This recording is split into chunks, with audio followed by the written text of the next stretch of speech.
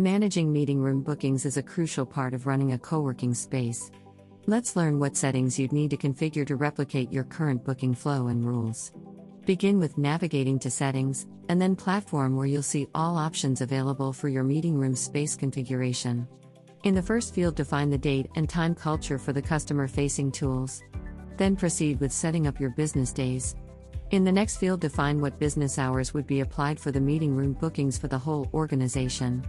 Please note that if they would vary depending on the location, those need to be set up under the Space module for each of your locations. The next thing you'd have to configure is your time zone. Just like with the business hours, if your locations are in different time zones, make sure to select the correct ones under the Space module, instead of here under Settings.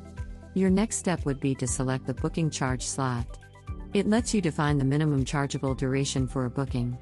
If you would like to charge for a full hour's duration for any booking that takes less than an hour, you can do that using this setting. The last few settings are not mandatory, but it's recommended that you review them as well.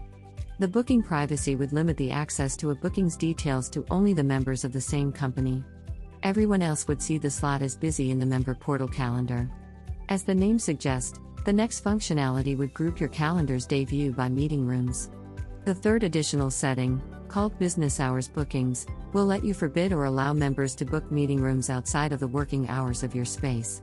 The next setting defines how your customers would see the meeting room calendar on the portal, using the default view or the floor plan view. If you'd like to set a rule that tentative bookings should be automatically canceled if not approved within the specified time frame, the next field allows you to set this up.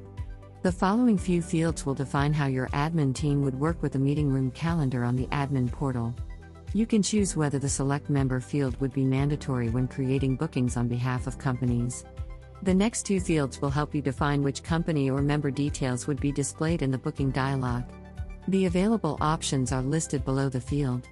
And we've reached the final setting for this section. You can also define what email notifications you, as admin, would like to receive, based on the booking type. Once you've gone through these settings, don't forget to hit the Update button to save the changes.